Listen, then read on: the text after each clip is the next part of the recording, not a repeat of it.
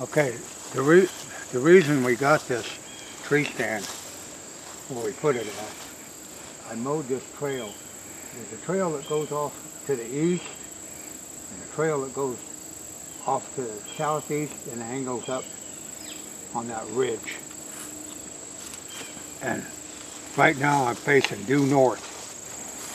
And the deer come down here in the evening to go to a food plot or a food source, but I'm 400 yards, 500 yards worth away from any food plot. But you catch them coming and going, and in the rut that the does traverse up and down here, that's where the bucks are going to be looking for scent. So that's why that tree stand is where it's at. That's so fresh it's wet. Yeah. Got flies on it.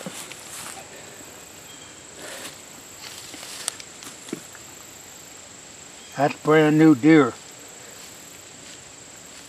Squishy, bright green, put there today or last night. That's why we set up on this trail.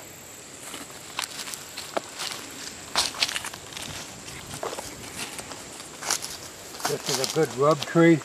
Matter of fact, I'm going to start to rub right now. I'll take my saw and scuff this up.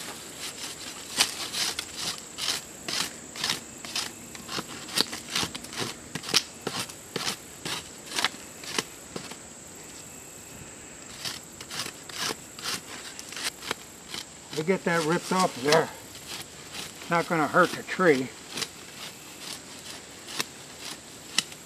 You want to make it visible.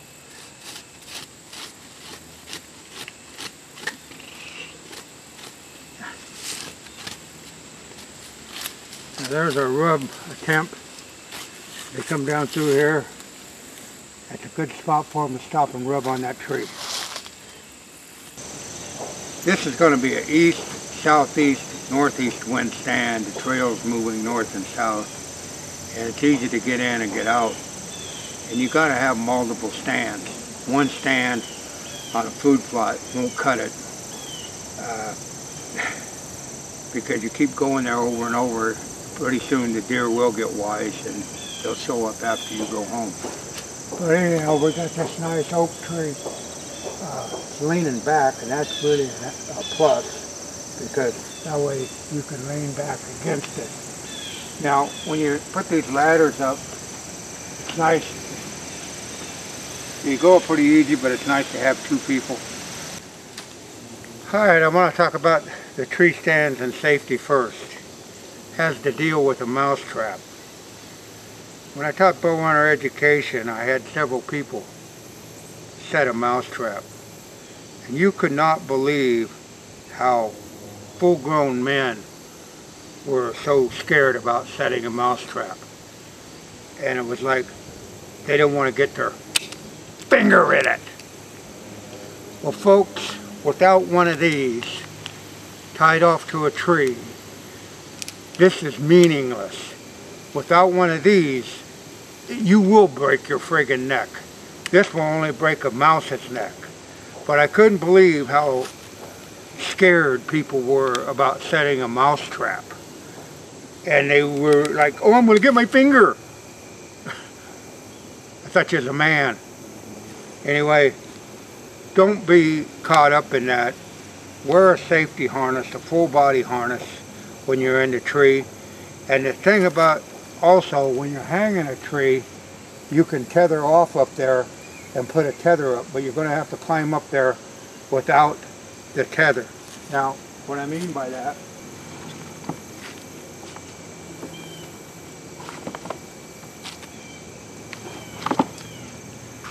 this is a full-length tether, and that's where, if you have two people, you can go up and you can tie this off, and then so you anchor yourself off here, and this moves up and down the rope. This end, let me get this off. This end goes around the tree, but there again, you know, the first virgin time you go up there, you're not going to have that on. But once you get it on, then you fasten this. You can either fasten it to your side belt, or you can fasten it to the loop in the back. And how that works is, as that's up there tied off on the tree, as you climb, you keep sliding this. Now, that will hold you if you fall. So, that way you're always tied off on the tree. But always have a full body safety harness on. And don't be afraid of that as you are of a friggin' mousetrap. We need this brace. Gotta put this brace on. We'll get this up here. I use these double-headed concrete nails. And that way when it comes time to take the stand down, you got the head to pull it out of there with.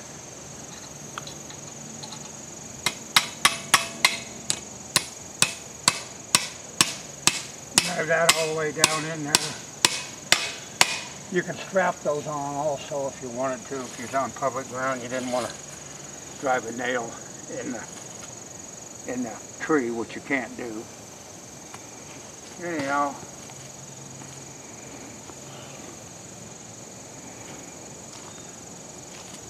we'll tighten this brace up a little bit so that don't collapse in on us.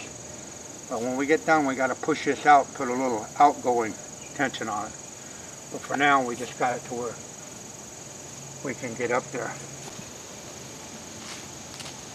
These straps that you use, you want to make sure you buy new ones every year, because especially if you leave these out in the woods and they get weathered, you're putting your life on the line with them, so you might as well have new ones. This is where it comes in handy to have a person on the ground, because like I said, the initial climb, you're going to have to climb up there. You can't get this belt up there unless you climb up there. And so that's why it's nice to have like Deb or an assistant so if something goes south on you. Anyhow, we'll go up there and we'll get this tied off and then come back down.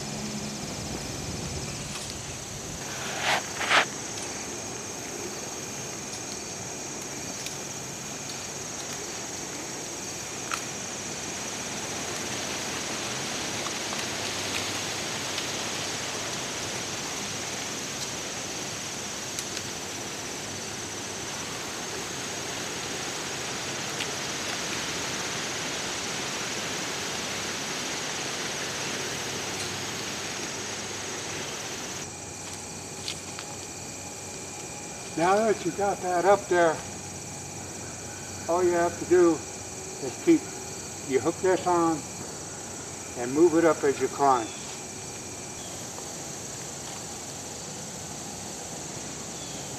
Anyhow, you got this on and you want to get it slid up there. Slide this knot up. As that goes down, that tightens if you put the weight on it. So, if you start your climb from the ground, you're completely tethered off. Like I said, on the initial climb, you're going to have to climb up that tree without that. If you were to fall, that will catch and hold. But again, now you're completely tethered to the tree at all times. That'll help break the fall.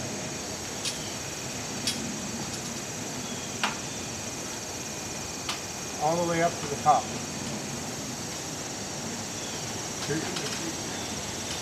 You're completely attached to the tree at all times. I can take the belt and attach it to the tree.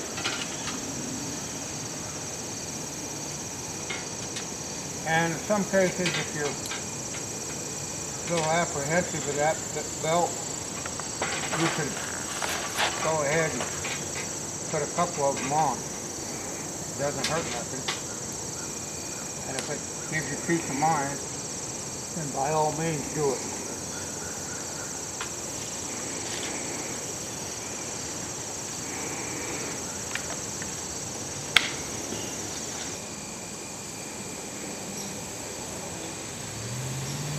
Now, see, you're tied to the tree, constantly tied to the tree. And you got your belt on. Now we're going to come back down. Anyway, you were still completely attached to the tree at all times, except for the original time. And that's why you have two people insecure. And don't think the most secure people are the ones that fall out of the tree. Anyway, as you go back down, now, if I was to fall, you see that? Right there. I can't fall any further than that. I'm not hanging on to anything. But the rope, that slip knot up there, holds my free weight. You can see I don't have any weight on the ladder stand or nothing. That way I can't hit the ground. I can't say the name of that knot. Percentage knot. Not good. But anyhow, that's what that knot's about. It locks onto that rope and it breaks your fall. Gives you a chance to recover and works out just fine. Now, a subscriber of mine sent me these, and they're PVC pipe, camouflaged, and I feel like crap because I can't remember. I looked and looked and looked for the correspondence from the gentleman, two gentlemen, and I could not find the man's name or the correspondence. But it was really nice that he sent me these. And I told him I would use them. And what they are, you strap them onto the tree, then you can stick branches in them to break up your background. And we'll show you how that did that. And what I'm going to do is put these up here. And now remember, I'm tethered off to the stand. Now as I ratchet this on, that's ratcheted on. Now, I'm going to put another one on this tree. Okay, I put the other limb holder on the other side of the tree. These are red oak, pin oak type limbs, and their leaves will stay on. Oh, they'll stay on forever now. They'll be on for the next summer.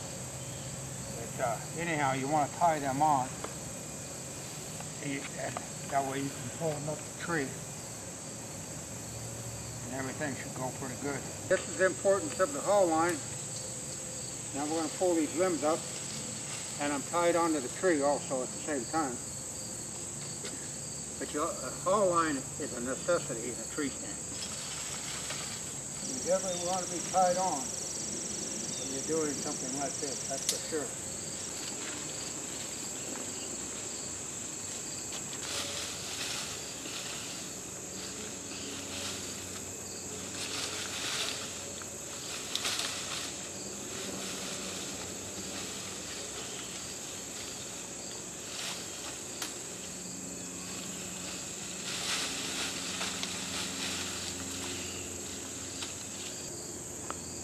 There, now you can see, for the most part, I've disappeared.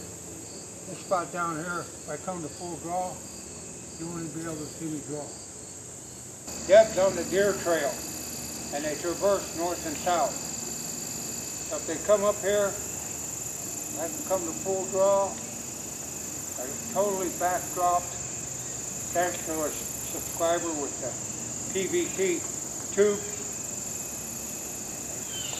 There again, I apologize for not being able to remember the gentleman's name. But as you can see, I can stand here and I'm basically disappear.